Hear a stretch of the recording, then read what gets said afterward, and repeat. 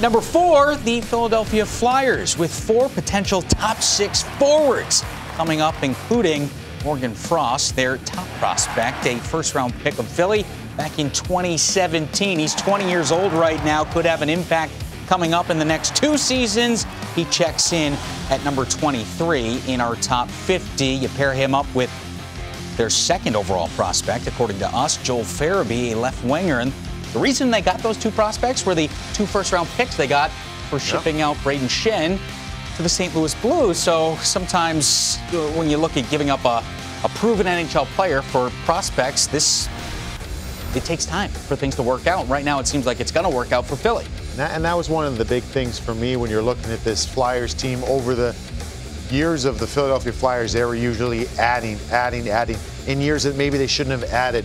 In this situation, they subtract. At the time, they moved Braden Shen, who was a big piece for them, and it also has now opened up a spot for Sean Couturier to be the number 1 guy there. But anyways, they end up getting these 2 guys, the 2 picks, and make these 2 guys, and Frost and Farabee, be the future for this team. So it's fun to watch the way trades go and benefit teams in the long run. So the Philadelphia Flyers have some nice forward prospects in those 2. All right, Philly coming in at number 4.